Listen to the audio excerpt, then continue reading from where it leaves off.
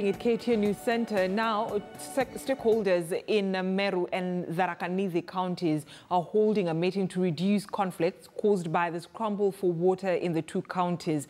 Our reporter Ibrahim Karanja is in Meru for this forum and now joins us live with the latest updates. Ibrahim Karanja, good morning.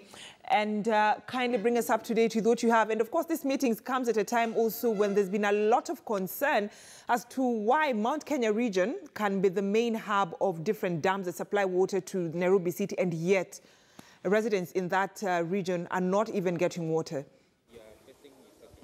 Well, good morning, Brenda. Indeed, this particular meeting held here in Meru town today is very important to the residents of actually 6 counties that are surrounding the Mount Kenya region, and counties that actually get their water, or their main source of water is the mountain, which is not very far from where we are currently. And today, stakeholders from these particular counties are having this particular dialogue to come and talk and actually see how it is that they are going to satisfy all the people they're supposed to serve. I have with me Dr. Moria Mugambi, who is the chairperson of the board here in charge of water. He'll be telling us perhaps what it is that informed this particular dialogue that they are having. And given that there have been lots of changes, climatic changes, we have seen that when it pours, when it really rains heavily, people are affected. Then after that, when rivers dry up again, people are affected. So what is the way forward? Thank you so much, Dr. for speaking to us on KTN News. My first question would be, what is it that informed this particular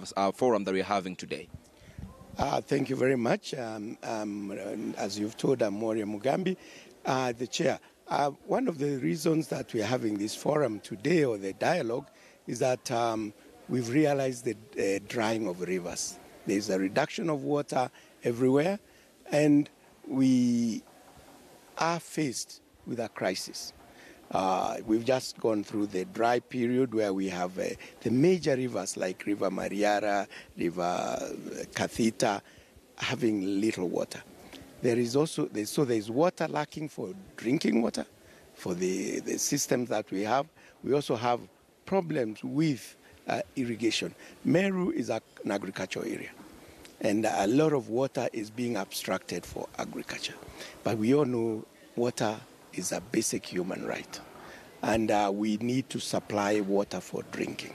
But with the current climate change, we have seen, we loosely talk about climate change, but we know there are changes that are occurring within the weather patterns. Right now, we've started the rainy season, and we've lost already 2 people in Meru because of flooding. Why is this?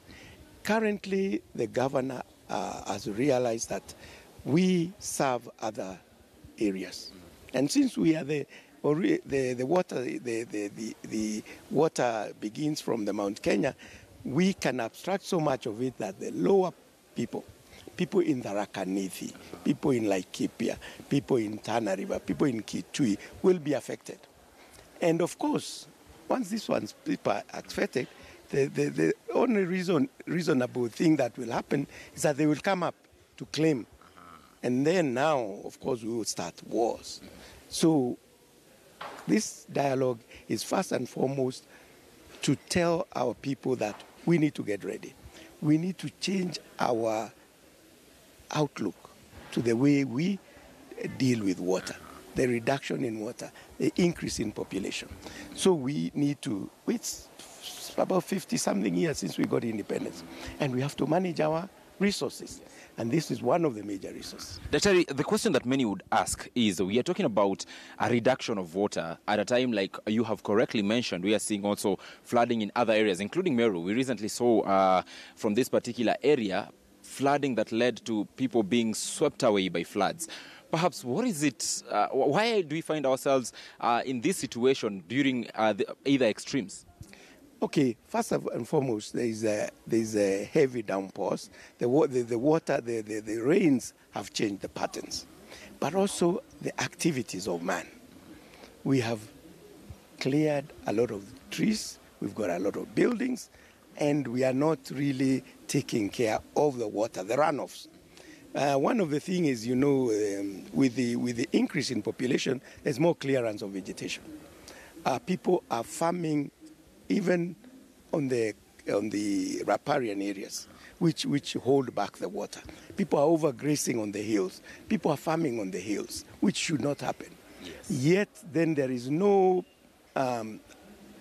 effort to try and actually conserve the water or try to do farming in a more sustainable way, so that we reduce the runoff. And then maybe also look at maybe the government coming in and actually even holding back this water, because irrigation is supposed to be with the flood water. Yes. Yet we are getting water being abstracted directly from the rivers. So we are finding the major river systems are drying up because the water has reduced definitely, because you can see the snow in Mount Kenya is not there anymore. It's very little, and that's where the waters begin. And then we have the people also, the activities in the farms. There's been increase in irrigated farming in Meru. We're producing a lot of French beans, a lot of other things. So there's more need, but at the same time, we are not doing proper water use, conservation of water. This reminds me of a conflict we had seen earlier involving two other counties, very different from this. We're talking about a conflict we had seen involving Murang'a and Nairobi counties. Residents of Nairobi actually are saying, alleged to be the ones who are benefiting from the water that is in Aberdare. Is this the similar case that we are having in Meru? And if yes, then what is the way forward? How are you ensuring that people from Meru and people who are living downstream are all benefiting from these water sources? Luckily here, because of the leadership, you see, before that has come up, you've got the governor, who's already called the stakeholders to discuss this problem before it escalates. So you can see already we have followed a different route from the Morangas and others in trying to take care of the problem before it. Water is... You cannot say, there's a transboundary water. You cannot hold water back. Sure. So it means that wherever it starts, the people at the upper parts of the drainage, they have to take care of this resource so that it continues down. That is a responsibility. And we find that we have to look at also the laws. Because right now, with the devolved functions, with also the different organizations coming in, there has to be clear policies and laws in defining who manages what. Yes. And what is the responsibility, so that we do not have conflict. We already have a little bit of that, in that it's not quite clear on the county's role in managing the water resource. We still have a little bit of conflict with the national government or the authority that is supposed to be taking care of water. This should be cleared, because there shouldn't be, it's detrimental. Water is such an important item that we should really have clear policies and laws to govern this, and so that we cascade this down also to the people with the way we manage the resources in the counties. The boards have to be in a position to set standards on how to do, especially now the collaboration between the different stakeholders. We need water for commerce, we need water for irrigation, and foremost, we need water for drinking. Well, Dr. allow me to cut you short and ask you this very important question, because many people would ask after the dialogue. There's usually that very important aspect of implementation, that most of the times people sit down, they have dialogue, but when it comes to real implementation, it becomes a challenge. Perhaps what measures do you seek to put in place after this dialogue to ensure that there is implementation, and at the end of the day, we can say that the dialogue that was held in Meru County actually bore fruits? We definitely have to come with a way forward. And already I can see, the capacity building, getting people to understand the problem in the first place, bring them together so that they understand what the problem is. And people come up with solutions themselves so that these things are not pushed down on people, like laws come down. People make up their own regulations, which is very key in management of any resource. Once you get the people involved, people understand and people agree, they will be very smooth implementing whatever the county is planning. So that is why today they bring the stakeholders together. And then they also bring the other water users. We've got the ambassador here who is going to also give us some information about maybe what they do in Morocco. And that's what we really need, so that our people, once you get the people involved in something, things are much easier. It's very smooth, and people already heard from the, as we talk casually, people already, they know that's the problems.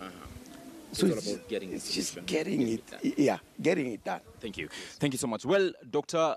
Moria Mugambi, of course, speaking about this particular dialogue that is happening today, and of course the very important issue of implementation after the dialogue that will be held today. It is a forum that will be graced by, amongst other people, the Moroccan ambassador to Kenya, and also other people that will be here include Meru Governor Kiraito Murungi and Tharaka Nithi Governor Muthomi Njuki, who will attend this particular forum. Also, 6 CECs for environment are also expected to attend this particular function. So, Brenda, of course, this is an issue that we shall look into deeper today, even as the delegates come here and also speak to all the important people involved in the organizing, and also see what the way forward is to ensure that in either extremes, the time when we have heavy rains and the time that it is completely dry, then the people living in Meru and the counties that depend on the water sources coming from the mountain actually do not suffer and have a solution to their challenges. Back to you in studio, Brenda.